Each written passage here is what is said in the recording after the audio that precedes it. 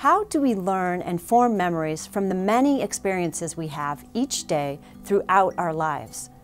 We know that information flows through networks of billions of connected neurons in our brains. This electrical flow turns genes on and off to create an enduring record of our experience by altering complex neuronal circuits. My name is Mollie Meffert, and our laboratory works to understand how the brain learns and retains information over long periods of time. By studying the control of genes, we can begin to understand how experiences leave long-lasting impressions on the function of the human brain. We have identified programs that allow genes to work together to strengthen connections between neurons.